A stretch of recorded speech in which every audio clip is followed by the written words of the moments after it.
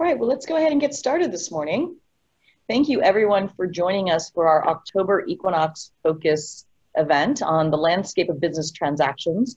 For those of you who have been thinking about selling your business, this has probably been top of mind. How has the current economic environment, the current pandemic environment impacted business transactions?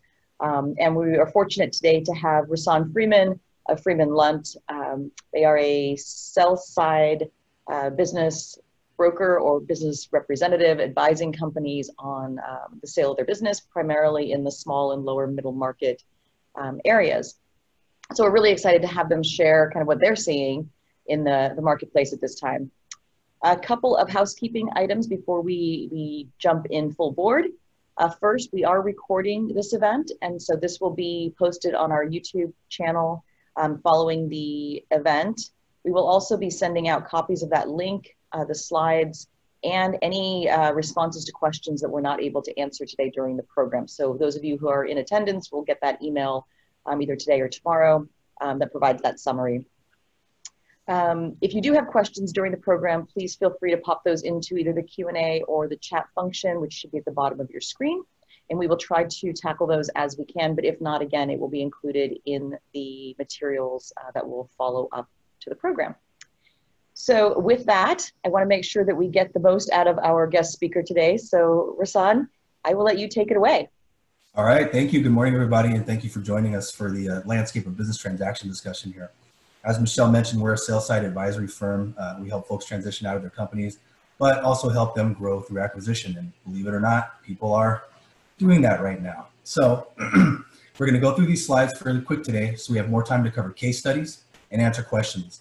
We found that our audiences typically find a lot of value in discussing transactions that are happening in now time. With that being said, let's get started. Back in April, we were tasked to speak on a similar presentation and what was happening at the time with this pandemic. And so we're going to do a quick recap of 2020 and what we saw back then leading up to today. In April 2020, we had this new pandemic called COVID-19. Some people thought it was the end of the world. In our opinion, we thought it was the next business life cycle for your business. At the time, these were some of the hard-hit industries. I'm sure some of this will seem very obvious to you. Air travel, hotels, restaurants. Anybody tried to go to Hawaii in the last 4 or 5 months? It's been pretty difficult, right? They've been levied with strict regulation and sometimes it shut down even. But it wasn't all doom and gloom. We've seen a number of businesses pivot and increase revenues. For instance, a manufacturer we ran into that working in linens and switched over to masks. Their revenue is booming now. These are some of the questions on business owners' minds during that time of uncertainty. The negatively impacted folks. How am I going to pay rent? What's going to happen to my employees? How long is this going to last? Is there any help available for me? On the inverse, the folks that have positive impacts. How am I going to scale during these operations? How long will this last again? Is there financing available to help me grow my company? We're going to be answering a number of these questions as we go through these slides and finish this presentation today. These questions are parallel with what we've seen over the past 20 years from similar pains that have hit the US economy. We've overcome them all. COVID is just the newest issue to address. Everybody remembers Y2K, SARS, and most recently, the Great Recession. If the past has taught us anything, it's that things are cyclical. Earlier this year, we saw that there was a prediction across a wide set of economic minds about what is happening now has in similar fashion happened before. As I mentioned earlier, things are cyclical. On this chart above, you notice the V. That's the economy's growth taking a large drop in the shaded recessionary area and coming back up. You see something similar in the shaded area for 2002 SARS, 1968 Hong Kong flu, and again in the 1958 Asian flu, and the 1918 Spanish flu. Credit Suisse, a premier global investment bank and investment wealth manager, showed us in March that here's what they expected. regarding the V. Notice anything familiar? June was what they saw as the back to baseline timeframe for us. You see a similar upward trajectory from a negative to a positive as it related to China and the world from Goldman Sachs analysts in this chart. And Wells Fargo US economic forecast painted a similar bounce back, albeit a little bit later in the year, Q4, in their opinion. So here's what we thought, and our emojis say it all. At the beginning here, the first 3 months, you got the poop emoji, not a fun time. The next 3 to 12 months, which is what we're experiencing now, difficult, right? Losing sleep, trying to figure out how do I navigate through this craziness and this time of uncertainty. But in the long run, 2 years plus from, and this is back, in springtime, the sun shines back out. We got the shades on. We're enjoying good times. At the end of the day, this is a very typical cycle of most recessions. You got to break out your recessionary toolkit and get to work. So what do market trends look like now? If you add some most recent history to the Credit Suisse forecast, you will notice that the market has been improving in line with market research and analysts' analysis from March. You can see that at the beginning of June, we're back to where we started the year. The stock market tries to predict the next 3 to 6 months. As you can see, there's that deep V we discussed earlier, bottoming out in March. China has bounced back faster than the US in the comparative graphs of stock indices, but the important part of this trajectory, the V, so keenly predicted to positive growth, has appeared. Recent weakness in growth remains from the fear of a double dip, with the advent of school beginning and flu season. So how does this pandemic impact anyone wanting to sell their business? It's going to change how you feel about transition. People have to move up their time horizon, retire later. They're closing their doors, finding something else to do. Or they're one of the lucky ones that made a pivot, or they were essential and have decided to keep making hand sanitizers and masks. The spectrum is wide, but the majority of businesses, about 75% of the makeup of the S&P 500, are tied to the economy and cyclical industries. That means when the economy recedes, so does their profit level. As such, most companies, small and large, are under pressure to perform and or stay open as opposed to imagining growth. For those still in transition, the transition can look very different from what they imagined in 2018. What do business transactions look like in the current market? One word will sum it all up: creative. We're improving overall as an economy in the United States, but there are still ripples in the pond from COVID and uncertainties that exist. For instance, having access to capital is a big deal when it comes to having more buyers. If financing wasn't available, your buyer pool is going to shrink. Part of having success in selling your company is having a large pool of buyers. The more, the better. To compete in today's environment, there's a high probability that your buyer is going to need bank financing for working capital and also to purchase the business. SBA is doing a high percentage of those deals. However, banks are conservative by nature. They're publicly traded entities with shareholders to answer to. To access financing in an economic downturn with a global pandemic, you need to be able to help the bank navigate your industry with factual data that they can understand. One way is to lower their exposure. We're seeing more earnouts, profit sharing, seller vehicles, as well as extended seller training times to bridge the short-term value gap between buyers, sellers, and banks. These tools will help a buyer feel more comfortable and a bank feel more comfortable about the business they're buying or financing, that it's going to be what you proposed it will be. If you have extreme confidence in your plan and the business you have known for the past 10, 20, 30 years, and that it can weather this storm, they're going to ask you to walk that mile with them. Your buyer is usually just getting to know your business. Extended periods of seller training assistance can go a long way with confidence for a bank and a buyer. Banks apply less risk to a company in transition if the current seller/owner is going to be sticking around for up to a year. Buyers find comfort in this too. Uncertainty equals risk, and risk usually translates into a lower value to compensate for that risk. The end result is a lower price or undesirable terms for you as a seller because your business is deemed risky. It is in your best interest to outline your ideal outcome. At the same time, be sensitive to the concerns of your buying pool to maximize your value. So how do you consider next steps if you had a loss in revenue? Well, it's not the end of the world. Another way to reduce risk to banks and buyers is to prepare and tell and document your journey. It won't be enough to have someone believe you. They got to verify. Inspect what you expect, trust but verify are two popular phrases we hear in the banking world. Be ready to verify your story to a buyer and that buyer's lender. Be ready to show your performance year over year, but more importantly, month over month compared to last year or even the year before. The more granular detail you can be ready to provide to show the impact of COVID and how you are overcoming the challenge will be instrumental to bank financing for a buyer.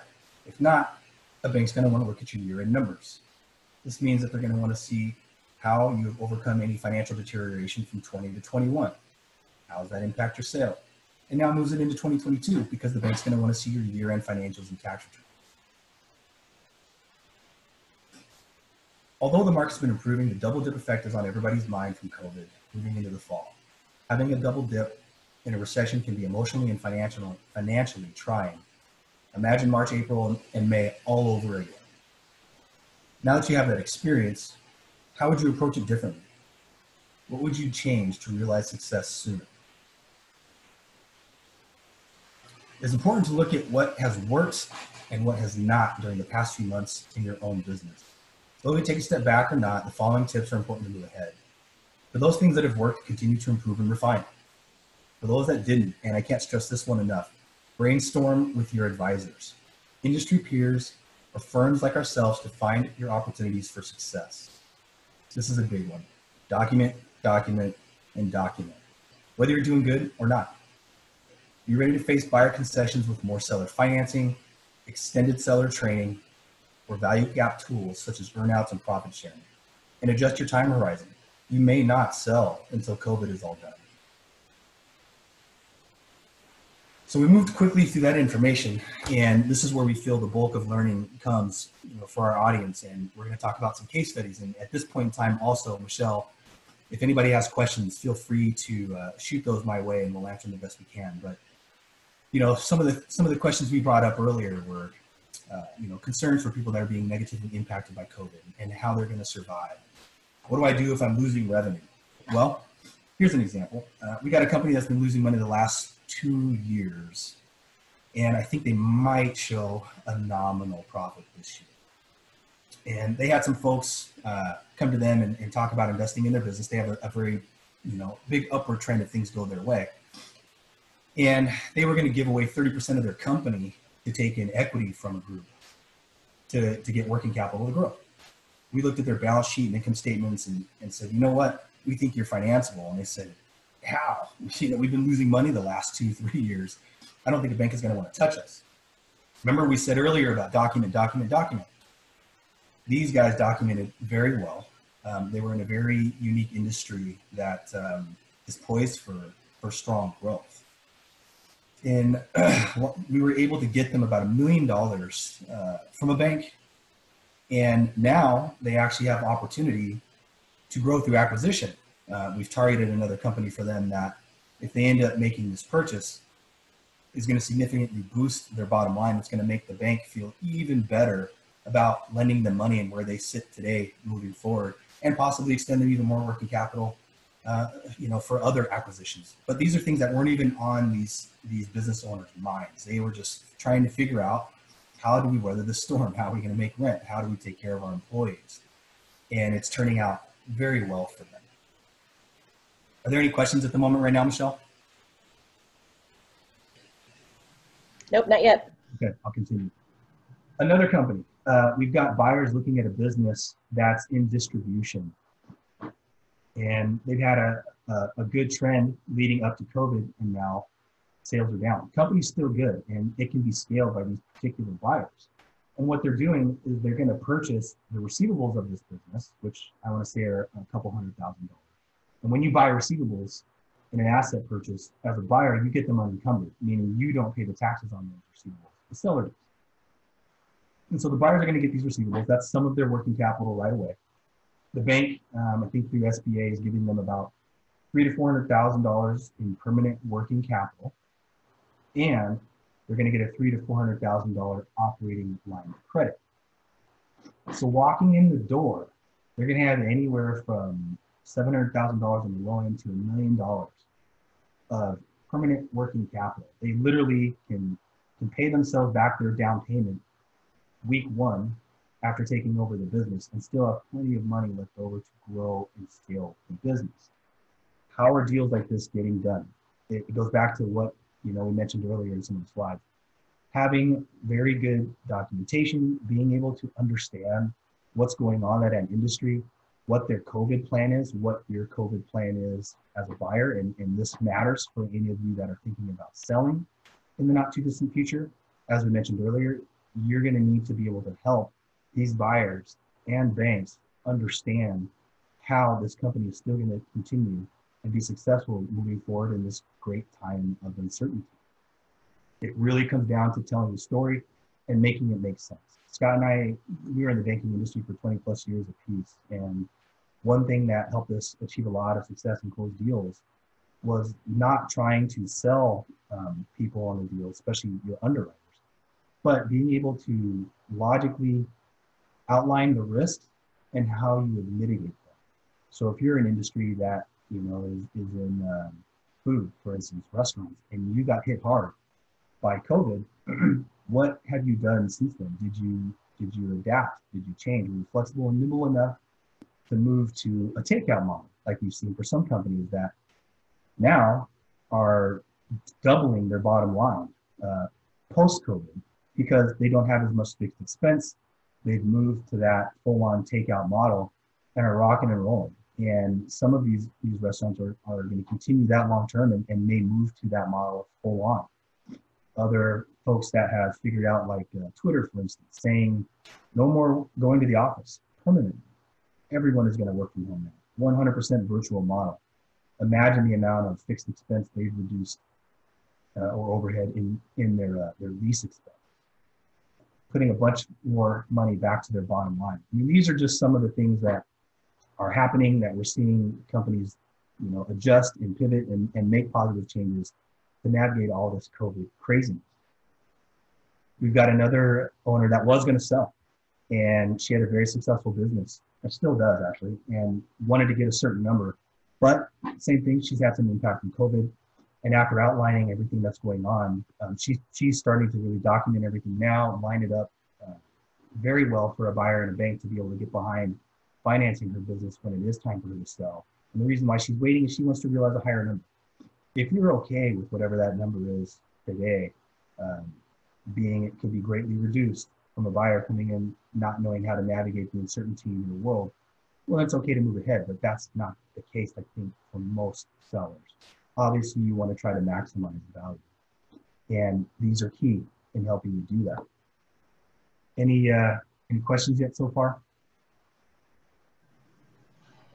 No, I don't see any in the chat yet.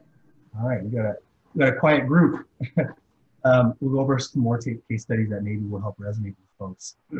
We had another group that wanted to sell their business that was in the gym and fitness world. It was more toward gymnastics for kids.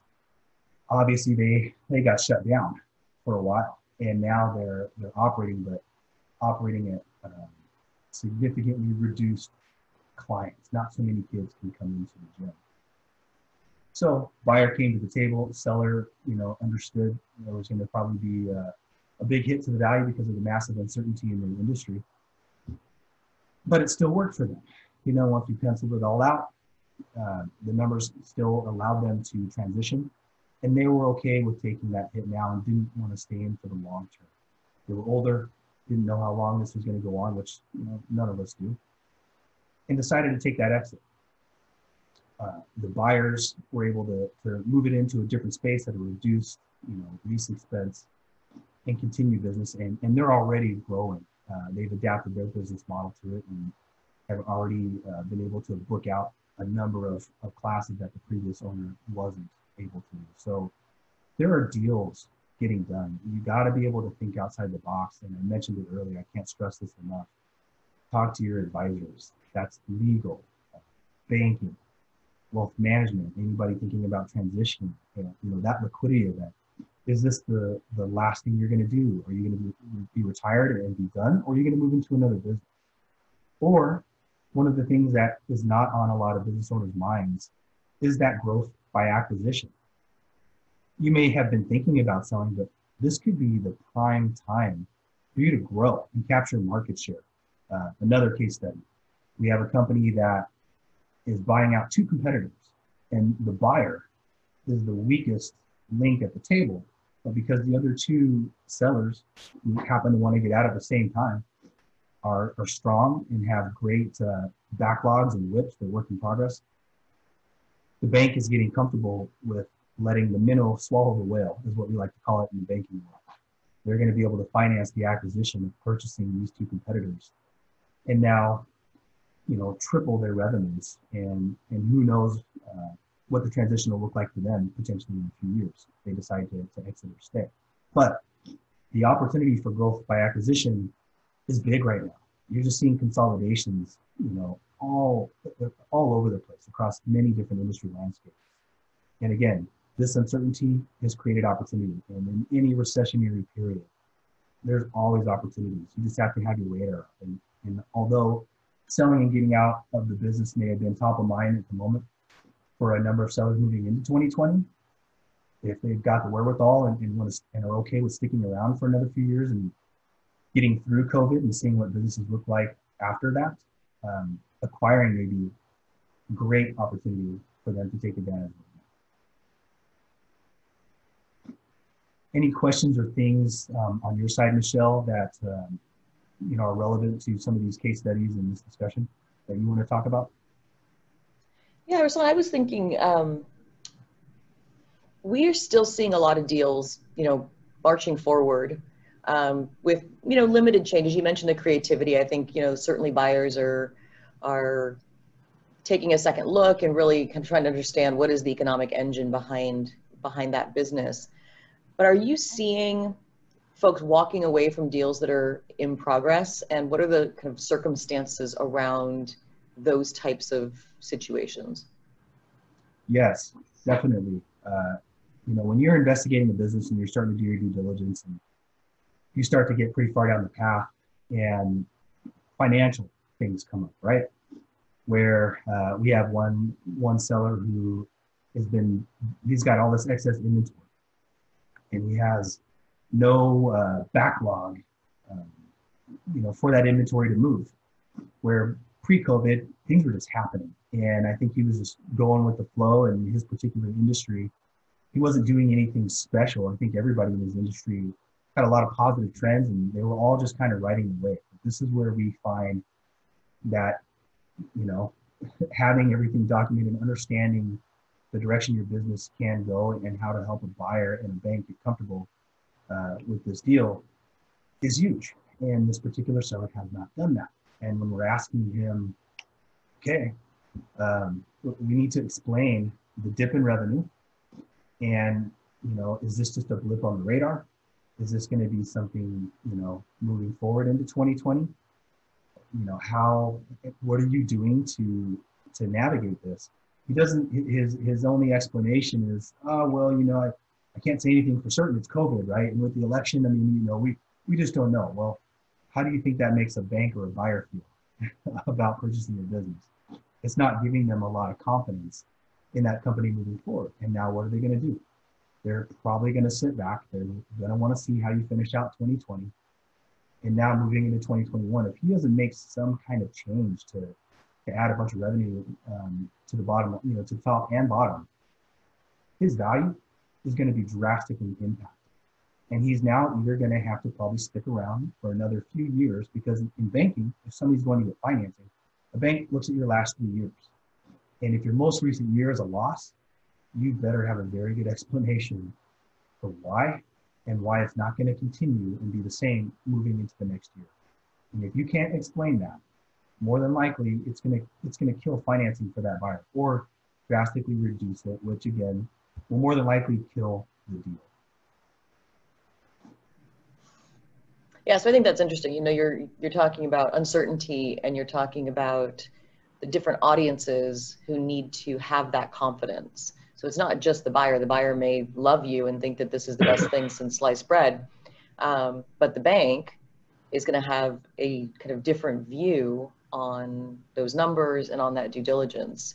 And so the story needs to be, needs to resonate with both of those audiences.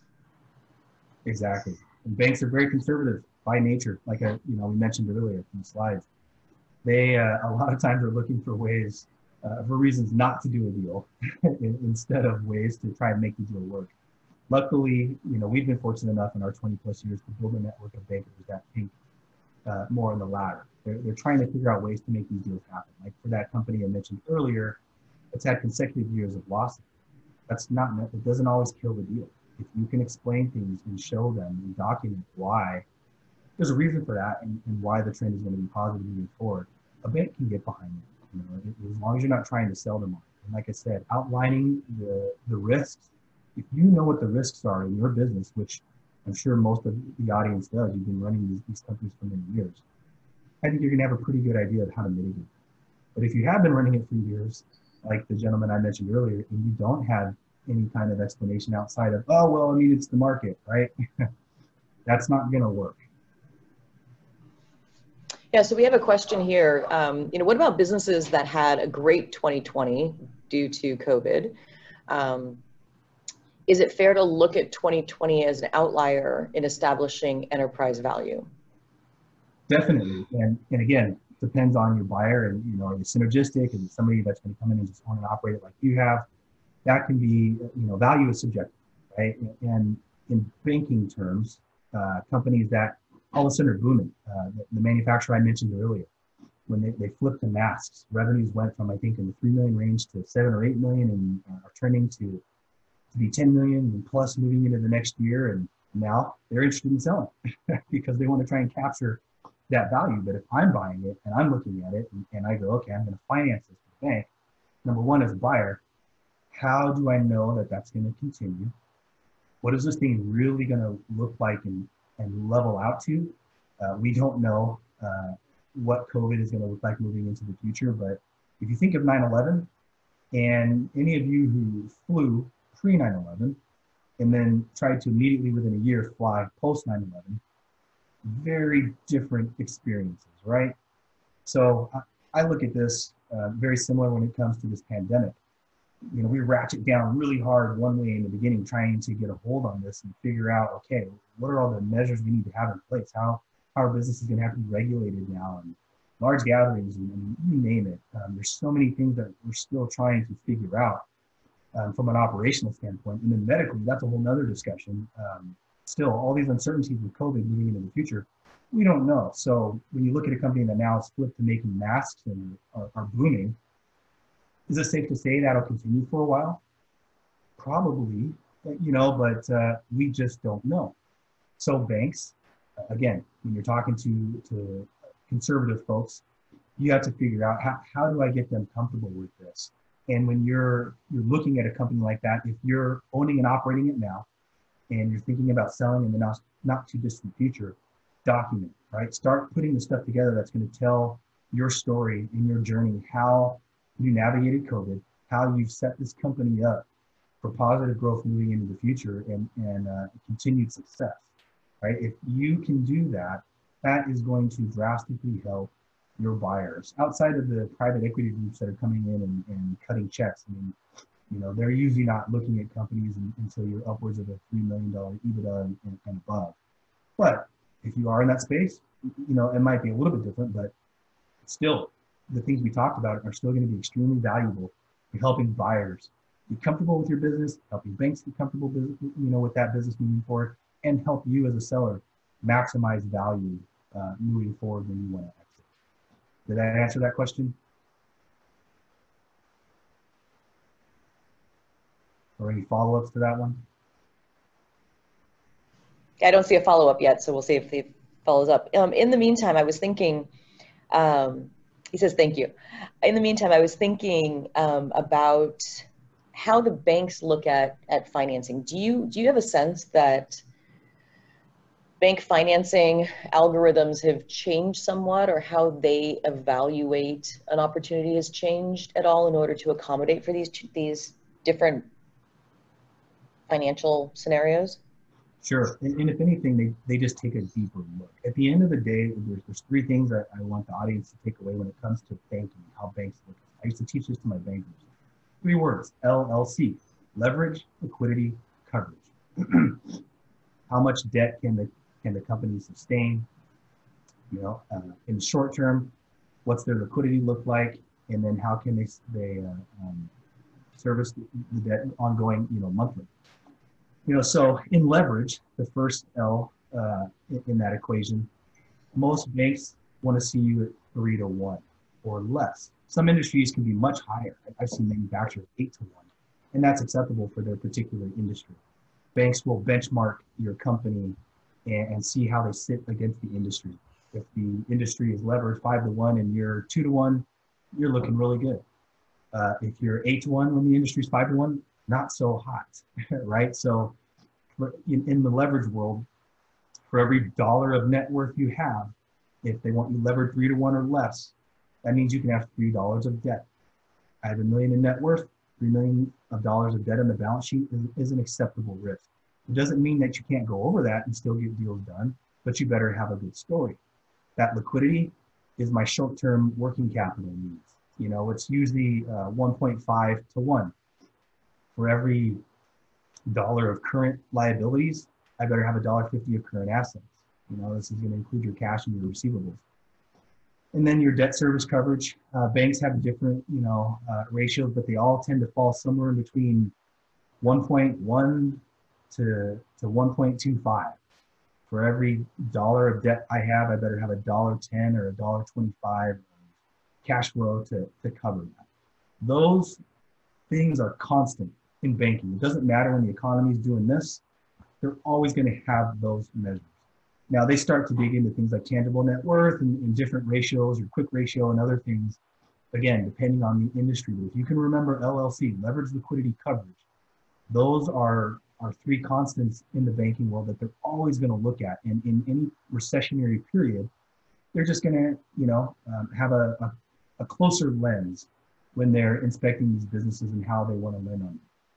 They might look a little closer, they might not go outside the box as much, right? But as I mentioned earlier, another constant in banking is they want to see two out of the last 3 years are profitable, with the most years being profitable. I just outlined a deal to you earlier where a company had 2 consecutive years of loss, and they haven't finished this year trending well, looking like they're going to have a positive cash flow at the end of the year, but the bank was still able to get comfortable with this deal. And like I said, these owners were looking at taking on equity partners and giving away 30% of their company. Getting a bank loan was the furthest thing from their mind. And when we sat down and looked at their balance sheet and income statements and said, hey, I think you can get some leverage on this company. And they said, oh, no way, no bank would touch us. And long story short, here they are. They just got their $1 million proposal the other day from the bank, and now they're working through getting that deal closed.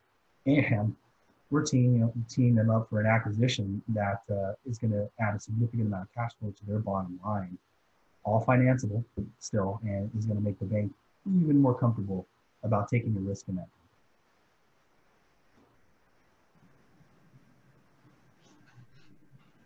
Yeah, I mean, it's so universal that, it's not as though one particular aspect of the deal can just sort of say, well, I'm going to ignore those facts.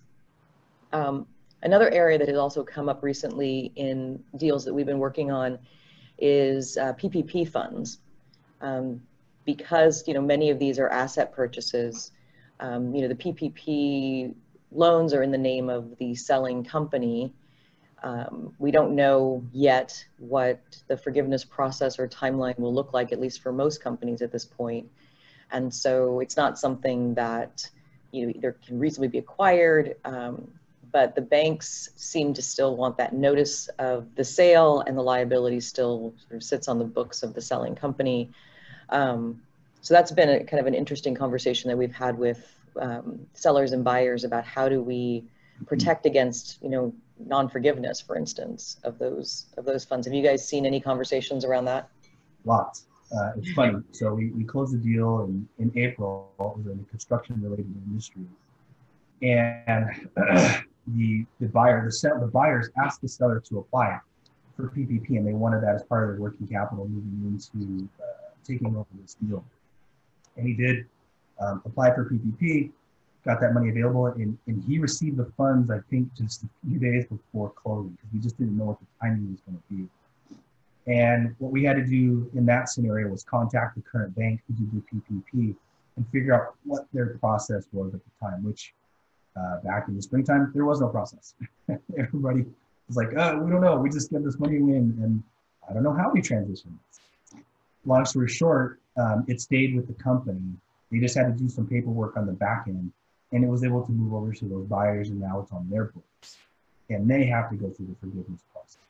Fast forward to today, we're just now starting to get emails from different banks on what their process could look like. We still don't know exactly what that's going to be, but I've seen some verbiage that said, hey, anything under $50,000 in PPP, it's going to be a real quick and streamlined process. Some have moved that to 150,000 or less, and they're going to, try to make it very simple. It's a moving target.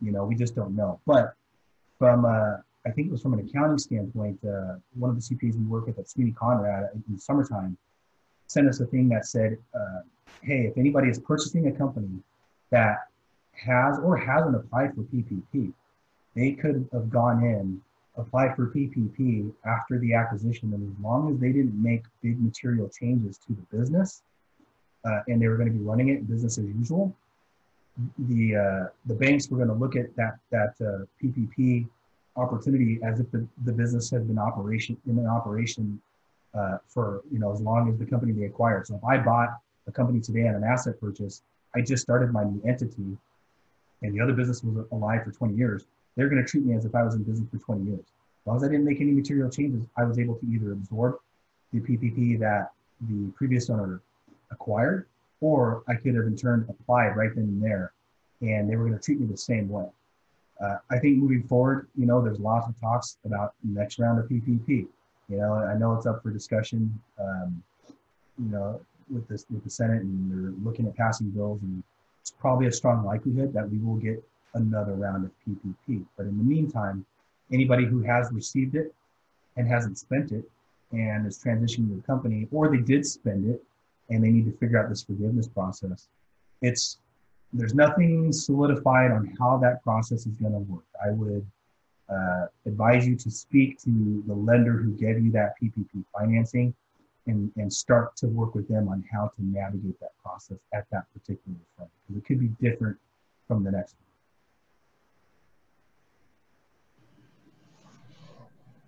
Yeah, there are quite a few what appear to be little things that show up due to the last 6 months that tend to crop up in different deals in different ways, and so that's one of them that has been pretty prevalent, because I think most companies took advantage of that federal assistance.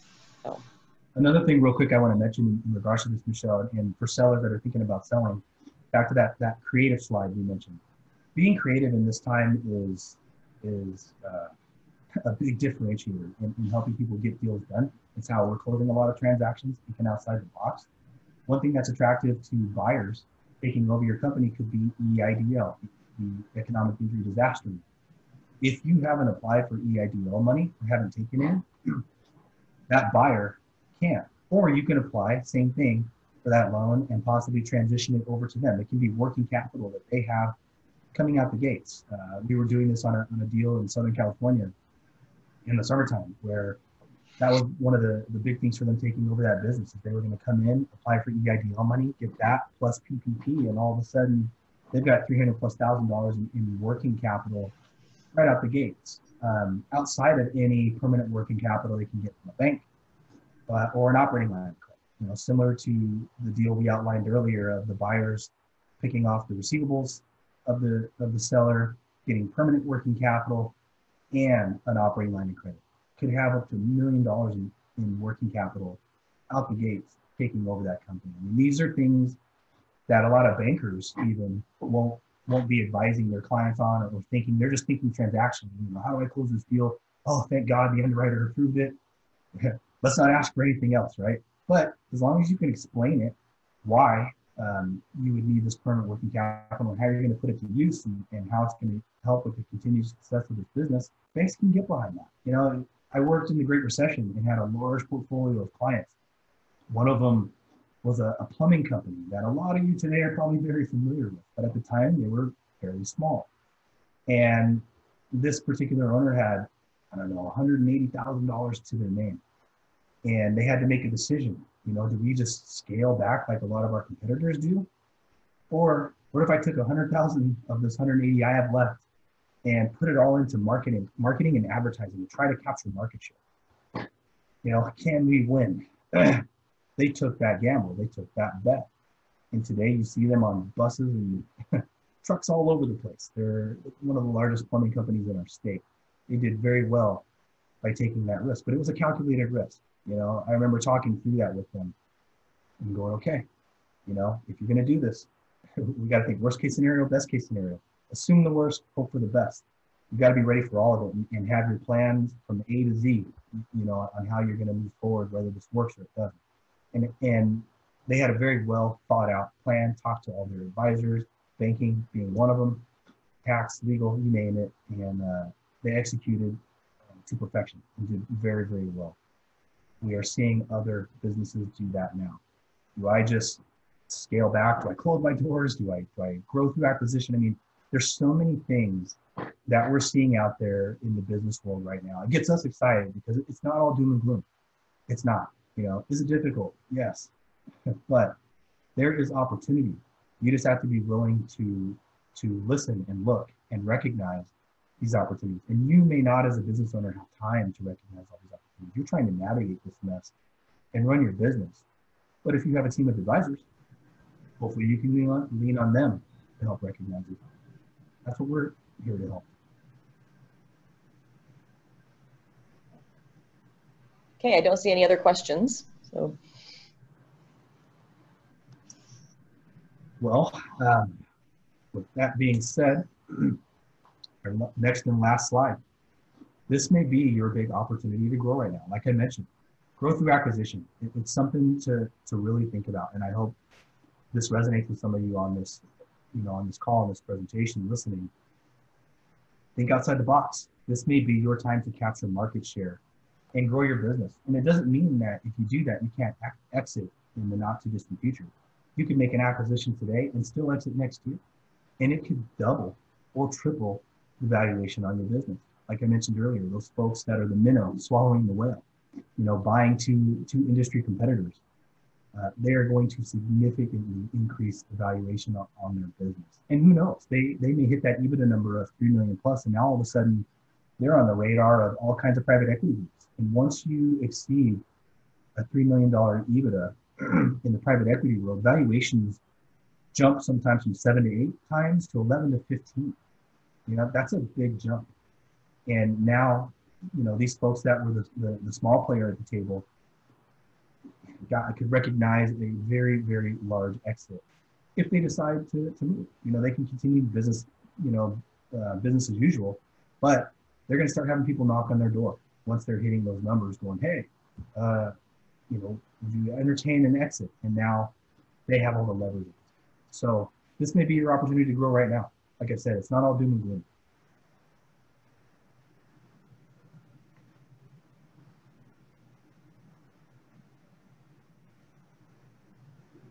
Any final questions on the way out here? yeah, so we can stay on for a few minutes after we wrap up here in case someone wants to ask a question to Rahsaan or me. Wanted to also highlight to you the upcoming programs that we have. As many of you know, Equinox hosts these every month, trying to really focus on areas of interest to businesses as they grow and change.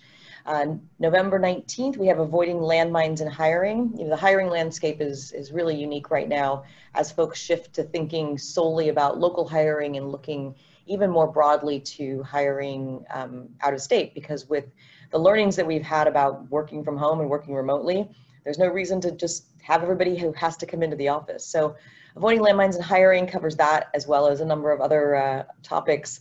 that are both, standard grounded employment law items as well as newly discovered things that are coming out of the pandemic. And then December 10th, Trends for the Future, really looking at the areas of law that are changing and growing, privacy being one. Some of the employment law items as well are on that list. So we'll be sending those out to you, and I look forward to seeing you at those events in the future.